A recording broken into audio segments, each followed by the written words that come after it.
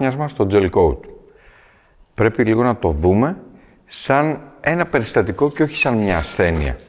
Δεν είναι δομικό πρόβλημα του σκάφους, δεν είναι κάτι που πρέπει να μας ανησυχεί και φτιάχνεται σχετικά εύκολα. Συνήθως προκύπτει από μεγάλα χτυπήματα, συνήθως κατά το ξεκαλούπομα ή μας έπεσε βαρύδι, μας έπεσε μια μπουκάλα, κάτι τέτοιο, χωρίς όμως να επηρεάζει άμεσα το σκάφος.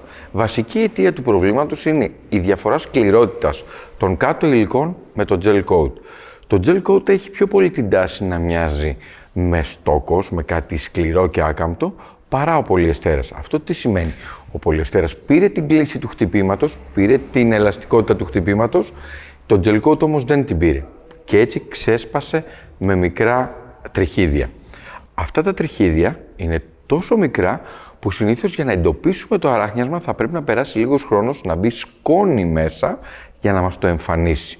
Αλλιώς είναι πολύ μικρό, ανεπαίσθητο και δεν θα μας αποκαλυφθεί γρήγορα. Θα δείτε σε πιο παλιά σκάφη, στα οποία έχουμε σφίξει ένα παξιμάδι πολύ δυνατά ή μια βίδα, εκεί έχει ξεκινήσει με αρχή τη βίδα και εξαπλώνεται. Για να απομυθοποιήσουμε λοιπόν κάποια πράγματα, το αράχνιασμα δεν είναι ούτε το τέλος της βάρκας μας, ούτε κάποιο τρομακτικό ελάττωμα που θα μας κάνει να μισήσουμε τη βάρκα μας. Δεν είναι τίποτα, επισκευάζεται σχετικά εύκολα και δεν έχει να κάνει καθόλου με τα δομικά του σκάφους. Είναι καθαρά αισθητικό και φτιάχνεται πολύ εύκολα. Τώρα, από τη μεριά του κατασκευαστή, τι πρέπει να προσέξουμε? Τα πρώτα στρώματα που είναι το gelcoat, όταν θα συναντηθούν με μαζεμένα υλικά, δηλαδή δεν έχουμε τηρήσει τις σωστές αναλογίες, δηλαδή 3-4 γυαλιά και τα ρίξουμε όλα μαζί, αυτή η διαφορά θερμοκρασίας σίγουρα θα δημιουργήσει μια ευαισθησία στο gelcoat. Άρα δίνουμε χρόνο στα υλικά να πολυμεριστούν. Δεν θέλουμε μαζεμένα υλικά, μη συσσωρεύσουμε θερμοκρασία χαμηλά και με τη διαφορά θερμοκρασίας θα δημιουργήσουμε ευαισθησία στο gelcoat.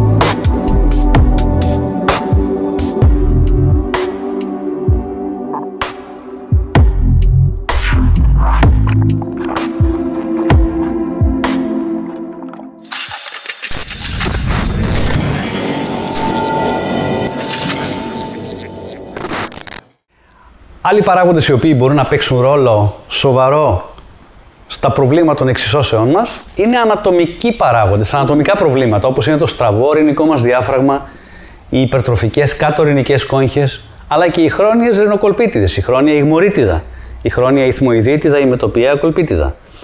Όλα αυτά τα προβλήματα προκαλούν πρώτον διαταραχή στη ροή του αέρα, ο οποίος δεν μπαινοβγαίνει γραμμικά στη μύτη μας και έτσι έχουμε συσσόρευση εκρήσεων οι οποίες πυκτώνουν και προκαλούν δυσκολία στο άνοιγμα της ευσταχιανής, αλλά και εκκρίσεις οι οποίες μαζεύονται μέσα στα ιγμόρια και στις άλλες παραρινικές μας κοιλώτες, οι οποίες κυλάνε σαν ποτάμι προς τα πίσω και όλα αυτά περνούν μπροστά από το στόμιο της ευσταχιανής, κάνοντας έτσι δύσκολη ή και αδύνατη καμιά φορά την εξίσωση της πίεσης στα αυτιά μας.